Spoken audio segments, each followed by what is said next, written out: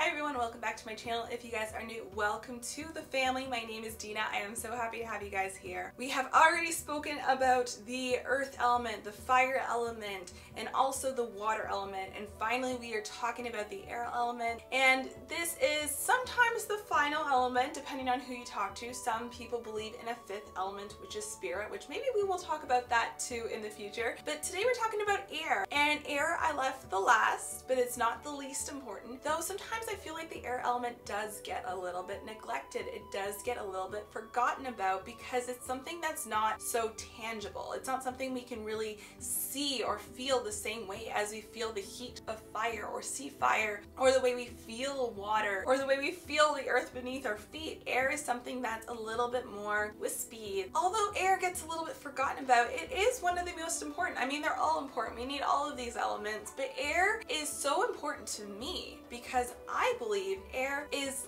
literally life force energy. And the reason I say this is because air is connected to the breath itself, and the breath is seen as life force energy. Without the breath, we wouldn't be alive. And not only do we need to breathe to survive, so do the trees. Not that the trees breathe, but they need us to breathe because they need our carbon dioxide. It's so beautiful and interesting the way we're all connected because we breathe in the oxygen that is created by the plants, the trees, through photosynthesis. But then they turn our carbon dioxide into oxygen through that process. So we need each other. There are some common correspondences of air, just so you know. Air is associated with the east. Each element actually has its own direction. The zodiac signs connected to the air element are Gemini, Libra, which is my sun sign, and also Aquarius. So each, zodiac has a connection to an element. And I've always thought, it makes a lot of sense that I am connected to the air element because I often get a little bit airy. Like I get caught up in my thoughts. And this is another correspondence that air element is tied to is thoughts. And we can kind of lead that into tarot, and that the air element is often connected to the suit of the swords, which is, connected to thought form, intelligence, that kind of thing. However, this isn't the case for everyone, so you have to also consider that there's different systems. A lot of people do believe that swords are connected to the air element, but sometimes some people see the wands as connected to the air element and swords as connected to fire. So those two get swapped every now and then. I personally follow the pattern that swords are connected to the air element. And like I mentioned earlier, air energy is connected to the breath, and the breath is connected to life force energy. And I want to add on another layer to this for you because I think this is just so cool. But the word inspiration, and not just to inspire, to create. The word inspiration is also considered the word to describe breathing in. So when you breathe in, you inspire. When you breathe out, you expire, right? So the word inspire itself, its Latin origins literally mean to breathe in. So when you inspire, when you create something, you're literally breathing life. You're breathing inspiration into this world, which is a really cool way to look at it. Now, how do you represent the air element? Because it's not like you can really feel air very well. It's not like you can really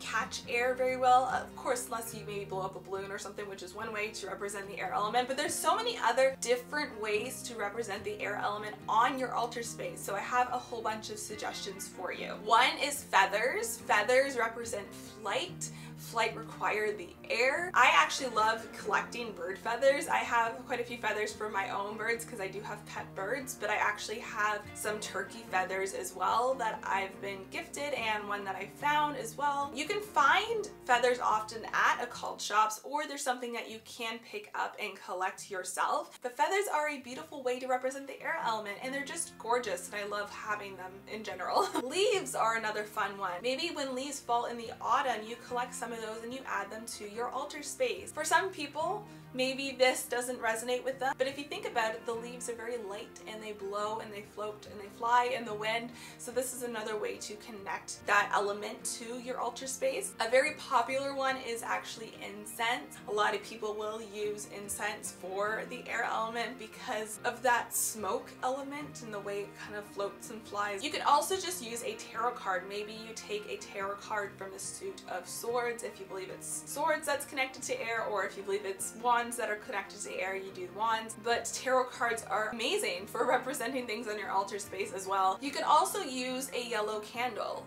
There's actually different colors that are associated with different elements, just as there's directions that are associated with different elements. So yellow is actually connected to the air element, and I'll give you all the other ones since I don't think I mentioned this in my other videos, but red is considered to be connected to fire, green is connected to the earth, and then blue is connected to water. Another option is that you could use a wand. If you had a wand or a sword, like an actual wand or a sword, you could put that on your altar space. And a thame, which is like basically a knife, can also be placed on your altar space to represent the air element. Another option, which not necessarily everyone will like, and it's not really something that I tend to do, but you could actually use insects. And when I say insects, I mean dead insects. Please don't hurt anything ever. Some people will collect, dead butterflies, and, they've died of natural causes, and you've just, framed them or kept them because of their beauty. There's nothing wrong with that, but this is another beautiful way that you can represent air. Maybe you have a butterfly on your altar space. Let's talk about practice itself and how do we connect to the air element in our spiritual practice. One of the obvious ones that I want to start on is breathing. Deep breathing, acknowledging your breath, really tapping into your breath, and also breath work as well. And when I say breath work is different than just breathing. Breath work is a more intensive practice. It usually contains a little bit more structure, sometimes different cycles of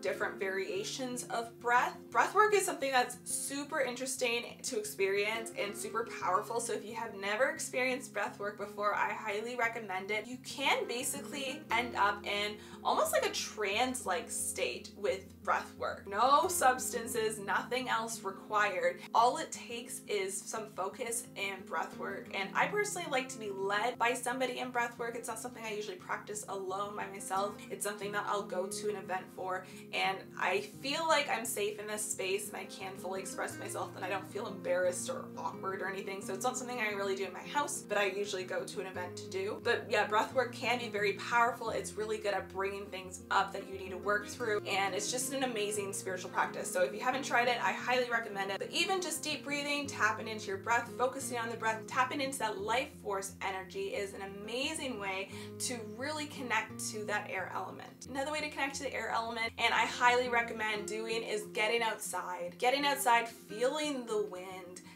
smelling and sensing that fresh air with every ounce of your being. So, close your eyes, because when you close your eyes, you actually feel those things a little bit more. When you're not looking at things, your other senses kind of have to heighten. So if you can, maybe sit in your backyard and just close your eyes for a while. When you eliminate the sense of sight, your smell, your touch, the rest of your body, they kind of get heightened. So you'll be able to feel like the wind, the air, and smell it a lot stronger. So this is something that you can practice anywhere. Obviously practice somewhere that you're going to be safe, closing your eyes for a long period of time, but definitely something to try out. Maybe even go out on a windy day where you can really feel the breeze. You can even go for a walk. You can just observe the things blowing in the wind. Another way to practice with the air element is to blow on a dandelion. Make a wish and watch those seeds just disperse into the air and be blown away. This is a beautiful way to work with your intention, but also incorporate that air element as well. Also, any sort of instruments that require your breath. So certain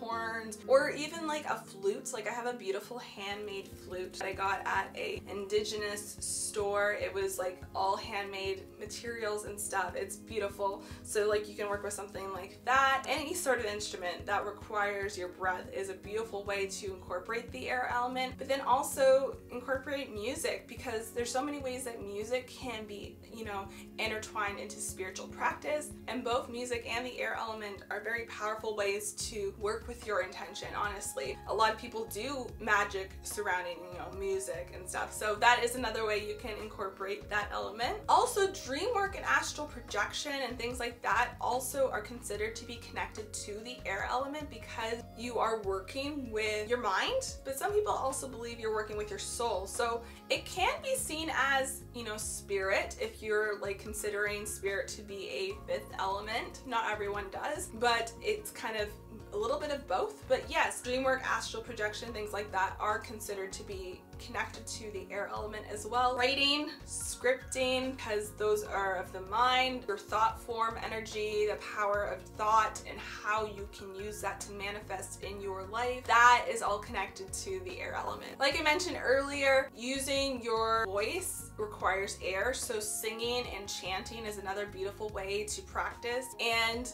a lot of people incorporate this in the witchcraft or spiritual practice, and it can be very empowering. And sometimes, you know, just speaking or thinking your intention doesn't feel like it's enough. Sometimes if you chant it, if you sing it, it adds that extra layer of power, that extra layer of energy, and it can be extremely effective. Chanting has been used for thousands of years in many different practices, so this is another way you can incorporate that element. Like I mentioned, you can put incense on your altar space, but not just that, you can use, you know, any sort of smoke cleansing, clearing to really incorporate that air element. And I also want to mention, one of the main reasons we connect to the elements and we do elemental magic is because these elements hold a lot of power, they hold a lot of energy, and we can channel that energy into our practice to make our magic and our manifestations that much more powerful, that much more successful. Maybe think about this, give it a try and see what you think, but try to channel that air element energy next time there's a storm outside, next time it's really blowing. And be careful if it's tornado season or something's not looking right,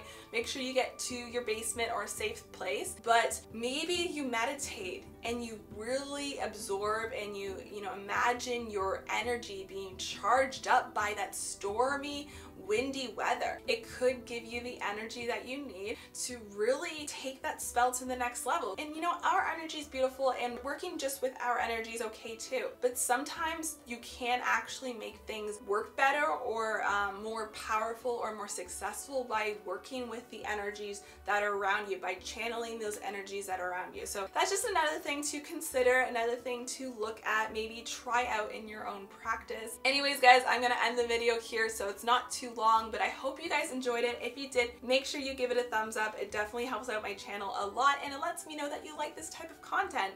And don't forget to subscribe to my channel before you guys sleep. I put up new videos every single week, and I wouldn't want you guys to miss out on them. I hope you have a beautiful day or night whenever you're watching this, and I'll see you guys in the next video. Bye bye guys.